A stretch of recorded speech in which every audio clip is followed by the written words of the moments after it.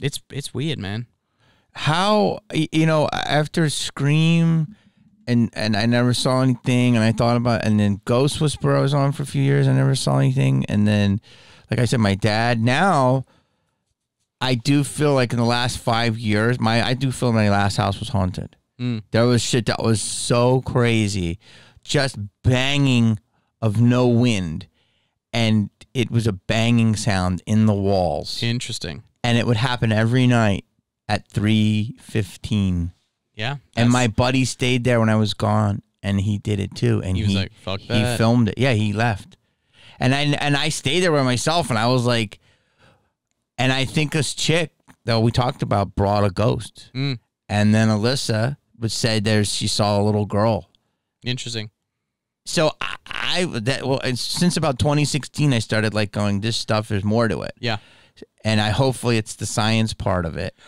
And that's the thing that, like, everyone's like, oh, you think they'll ever figure it out? The only way they're ever going to figure out if ghosts are real or not is if there's money to be made. Like, because how do you, like, monetize a ghost? You can't. Well, you haven't met the carnival. But you love aliens more. No, it's more fun to hunt for ghosts, because when you go, like, UFO hunting, you're just kind of, like, looking up at the sky. I know. The crazy thing is, I saw so many great things in the sky, and Jack would ruin them all. Satellite. Because he taught me, if it's a straight trajectory, it's always a satellite. Yeah. Or it's a plane really far away. Yeah. Or it's fucking a meteor. Yeah. Like, but we did get some weird shit, though. We did see something kind of weird. Kinda. Yeah. Ben was always like, no. That's Ben, though. Yeah, he was very practical. Yep. Because this is the people that are so into it, and you want it. So the fact that you guys are so like, no, let's be honest about it, is awesome, because you're real about it. How far are we from full disclosure, do you think? I think we're going to see full disclosure in our lifetime. I think they're doing the staggered, like, just leaking it out. Like, hey, let's talk about, wow, we got this weird stuff on camera, and we got this, we got that. I think, dude, you should get Jeremy Corbell on here. Do you remember the guy? Would he do it? Oh, he would do your podcast. Yeah, Jeremy's great. He was great. He's been on Rogan multiple times. Yeah. I get Jeremy on here. Are you boys with him? Oh, yeah. I would love that. So I was with I first met Jeremy. He released a documentary called Patient 17. I don't know if you've seen it, but that's when it was following a guy who had an alien implant removed. And I was there at the surgery when they removed the implant. Okay, so it was one of those, I think I remember seeing this, was like above his knee. Yes. It was a little black thing. Yeah. And what was it? The only thing I could tell you it looked like, because I handled it, because it was a guy. Why did you go? I was friends with a guy who passed away. His name was Dr. Lear, and he was a UFO expert, and he would remove alien implants from people. Okay. And the craziest thing about that surgery was that when they cut into his knee to get it, it was moving. Like, they would try and go grab it, and it would fucking move. It was, I believe, was it this one or another one? I believe it was emitting some kind of radio signal.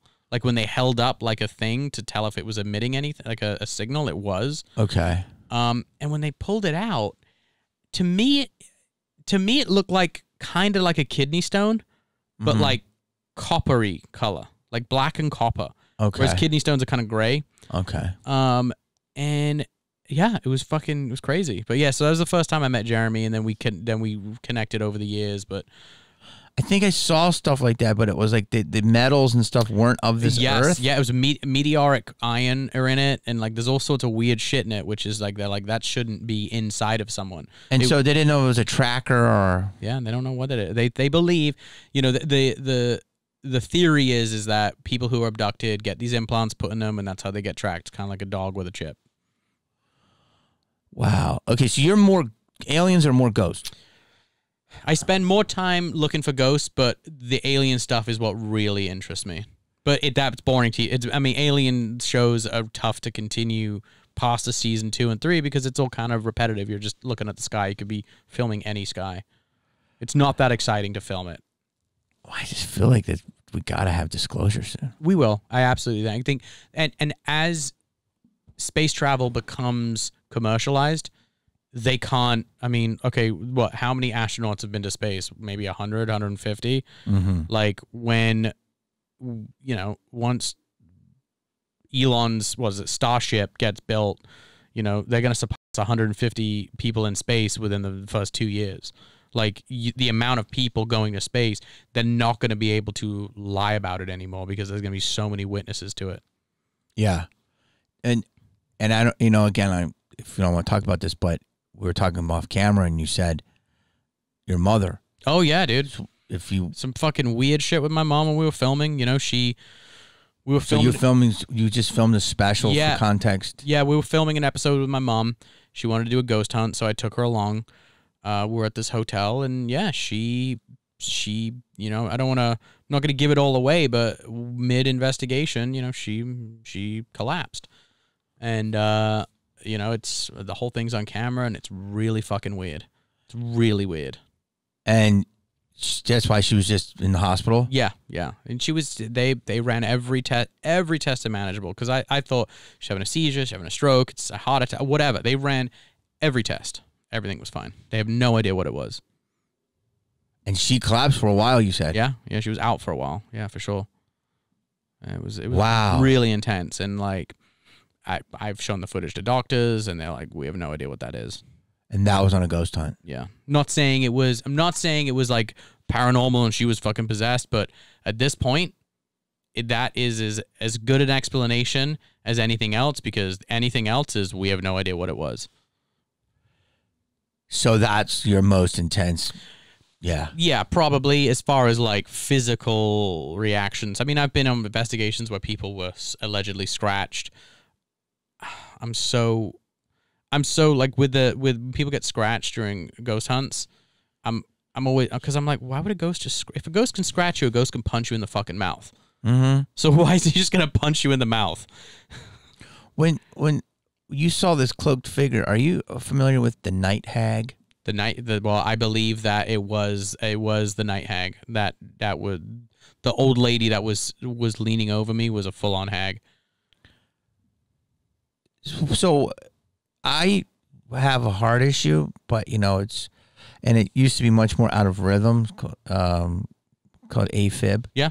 And in the 90s when I was broke, I stayed in a little place in Koreatown, and at one point, this is the most of all of them. I've had it a few times. That's what's the sleep paralysis? Yeah, sleep paralysis. And I felt very dark, and I remember it's the shaking of it's like that, right? And so you're there and you're aware of it, and you're like, ooh, I know I'm asleep, but this isn't right, and I got to wake up. Mm-hmm. And I felt, that was the only time I ever felt something pulling. Was I above my body? No, but I felt I was being yanked. Mm-hmm. And I heard like, now it could all be in my mind. Yeah. And I did everything. I said, move your arm, move your arm, move your arm. And I did. And I got up. Yeah. That was I've had sleep paralysis maybe 5 times, and I always thought it was overtired. Mm-hmm. I never had what they say, the breathing, but the night hag, which is this person that sits on your chest. Yeah. So you saw this like witch. Yeah, she wasn't sat on my chest. I was laying in bed, and I woke up, and I just look, and I see the cloak figure right here, and the old hag just leaning over and looking at me, and she just had black circles for her eyes. She was like gray-white. Like, it looked like her hair was like long and straggly, and she was just looking at me, and then she would look at, I'm getting like the shit, like the goosebumps talking about it, but then she would look at this cloaked figure and then look back at me. So it's 2 figures. 2 figures. The cloaked figure and the old hag were like leaning over me, and I just was like, you know, it was funny. That thing that just popped into my head was anytime anyone said, and I'm not a religious man at all, but everyone says, just recite the Lord's Prayer and it goes away. And I fucking just started doing that. And I closed my eyes, recited the Lord's Prayer, and I opened my eyes and I'm gone. Evil or alien or ghost? I think it is a... See... Recent too? 2.5 years ago. Okay. I think it's... I don't know. I think that there are certain entities, you know, in the paranormal world, you call them elementals. You know, they're these like ancient spirits that have been here forever. Mm-hmm. I don't necessarily think it's an elemental, but I don't think it's evil demonic. I just think it's some So I don't, because so many people have this experience. So many people see it. So many people, there's got to be something to it. If it's all the figment of our imagination, why do people have it when they've never known about it? Mm-hmm. Like, it doesn't add up for me.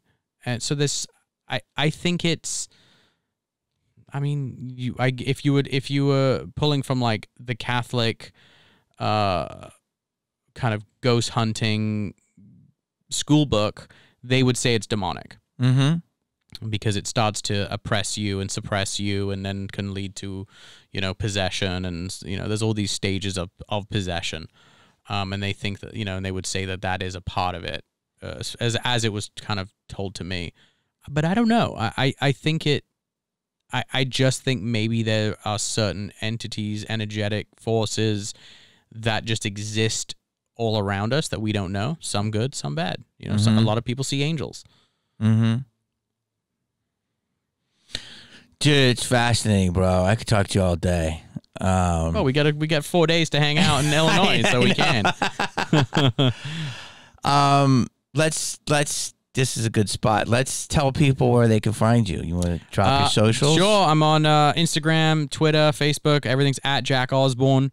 And yeah. When are the shows? What's your next batch of shows? Next batch of shows will be this, and I think it's coming out. It's going to be in the fall of this year. So God, they take forever. I know. To come Yeah, out. because they do Ghost-tober. They want it to be like the big Halloween thing. So I think they're saving hours for like around Halloween. So we're about to go on a hunt, and it's your show. Is what's the show called? This one's Night of Terror. Night of Terror, and then you have another show on. I have Portals to Hell. Yes. Night of Terror.